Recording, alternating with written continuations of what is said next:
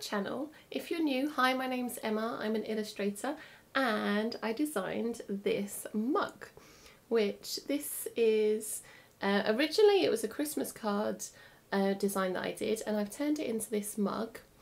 So they are hedgehogs and they are building a snow hog, so not a snowman, a snow hog, and I have a hot chocolate.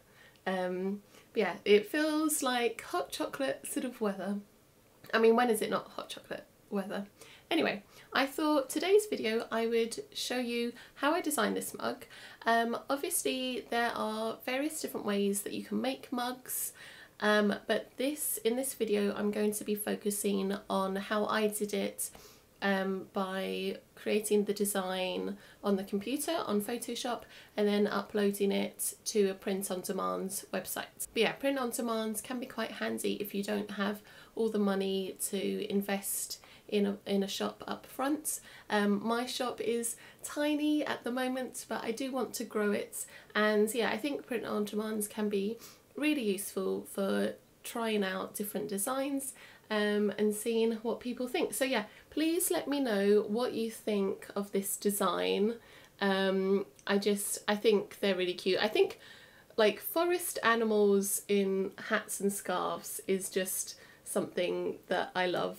But yeah, I might do more in this collection maybe. But yeah, let's move on to the steps that I took to make this design, and then I will also share some tips on things to consider if you're making a mug yourself.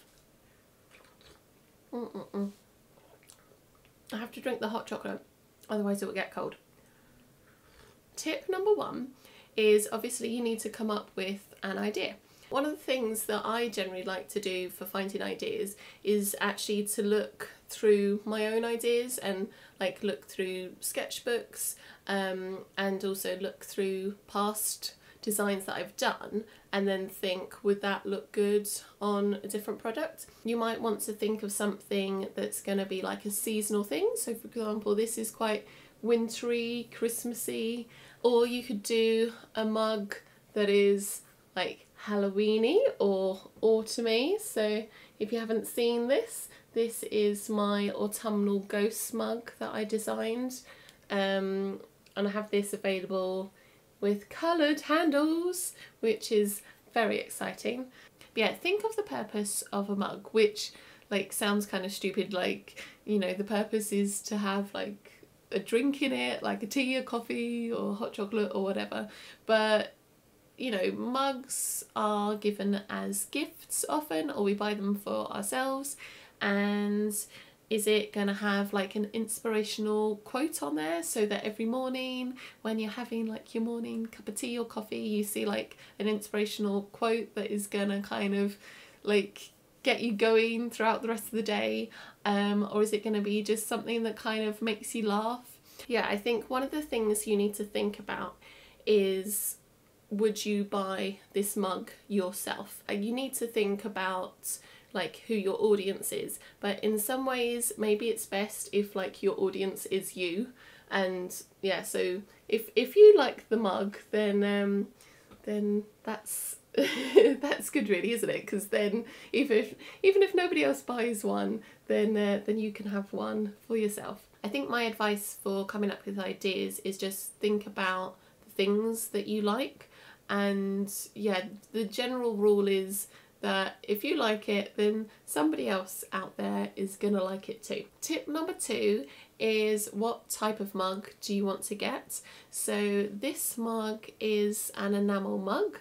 When you heat it up, it stays warm for quite a long time, which is probably why it's quite good for like campfires, and it's kind of associated with like hiking and forests and anything to do with like going on an adventure and yeah, being at one with nature. Those are sort of designs that would work quite well, I think. With the coloured handles, I really loved being able to offer sort of different like autumnal colours. On my shop you could choose, it was yellow, red, orange and green, so yeah, choose your favourite autumnal colour, and I thought that worked quite nicely. So yeah, you could get a coloured handle that sort of ties in with your design. You could also go for like a heat changing mug.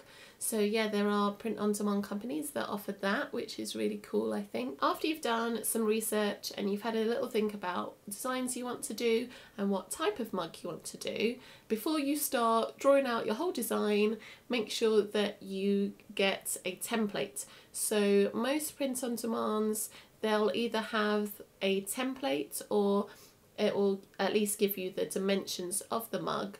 And then this is just really important because obviously you want your design to fit the template, and you don't just want to upload a design and then it's going to be like this big on it, or it's going to like crop a load of things off it. So you want it to be the right size.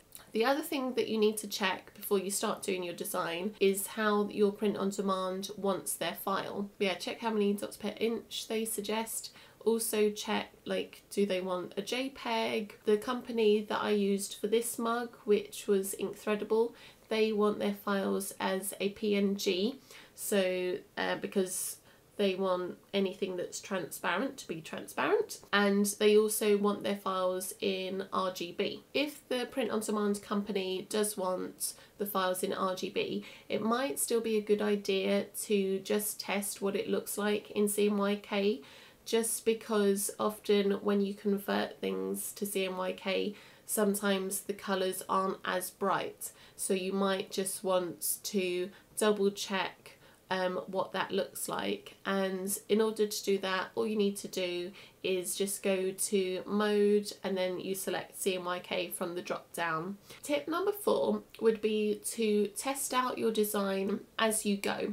You could just do a rough pencil sketch or a rough digital sketch using that template, and then you could upload it to the print on demand company just as a test. Yeah, and most print on demand websites, they will give you a preview of what the mug will look like, so they'll sort of put it on the product already, and then you can like click and it will show you like the different sides.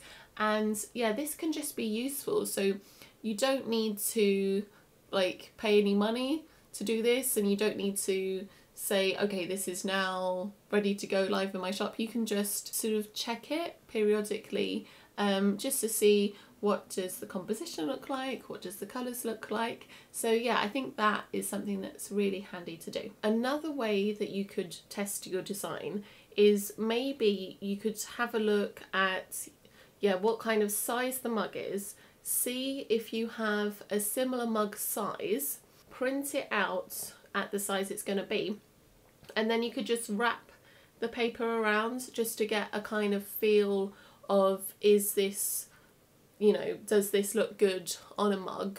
Potentially, like me, you might be using an existing design and then changing it to make it suitable for a mug. This mug, it originally started as this Christmas card, which I think I've still got some of these cards, so I think I might put these on my shop again. I just thought it would be really cute to have this on a mug. You might be thinking that this Christmas card design is square and my mug design goes all the way around.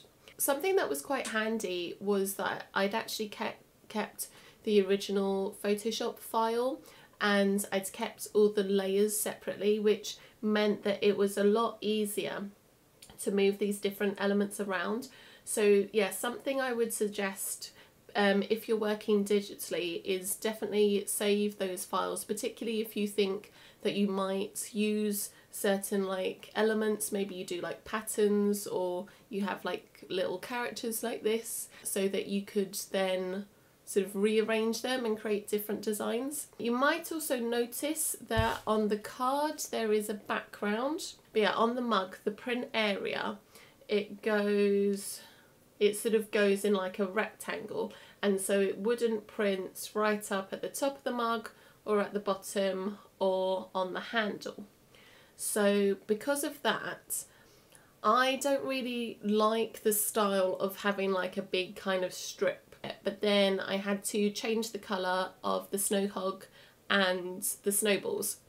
So I changed them to blue, and I think it actually works really nicely. You can tell that it's snow and that it's like a wintry scene. I would really love to see this design on like a blue mug. That would, I think, look amazing, and maybe when my shop grows and when I've got a bit more money to invest, I might look into sort of doing a design like that. But yeah, I'm really happy with this design. Tip number 5 is use a limited colour palette, which I know for some of us can be hard because we love all the colours and we just want to use all the colours, but sometimes it can actually make those sort of designs just kind of fit together a bit more nicely. This is a Katie Abbey mug. Yeah, so this is an Alice in Wonderland mug, and it says drink me, so very appropriate for a mug. And yeah, I really like Katie Abbey's designs. They're so full of detail, and yeah, there's just all these like quirky little characters, but she has used a very simple colour palette of like pinks and blues here. So even though the design is really kind of complicated and there's lots going on, it kind of all comes together because of the colour palettes. Tip number 6 would be add some text if you like. I don't have any text on my mug. So this one says, I like running because I really like food. But yeah, I think sometimes if you do a mug that relates to a hobby, it can be really good because people sort of identify with that thing, and then it makes them want to have this, or other people sort of think, oh, so and so likes running, I'll get this for them as a gift. So that's one idea. But I would just say that if you are thinking about doing text, then just sort of test out, is the text going to be readable? And that goes the same for any sort of like small detail. You want to make sure that it's going to be seen. If you've got a quote online, make sure that it's copyright free. So you don't want to put something on a mug that you then can't use. But you could come up with your own quotes. Yeah, tip number 7 is, yeah, something that I would advise is to order a sort of either a test or a sample version of your mug. Yeah, if you're going through print on demand, obviously they will ship out your mugs to your customers, but I think it's really nice to be able to see what your designs look like in the flesh. You might not be able to do it for all your designs, but yeah, I think it's nice if you're trying out a new product just to see what the quality is like. It can be also nice to like take your own photographs of your mugs. Yeah, something to consider. So I hope those tips were useful. It's getting kind of dark here, but dark and cozy, and I've nearly finished my hot chocolate. Let me know if you have your own online shop. Pop it in the description and then I can check it out and other people can check it out too. And yeah, give this video a like if you liked it, and don't forget to subscribe. I do videos every Sunday and Wednesday. But yeah, so I will see you in my next video. Bye!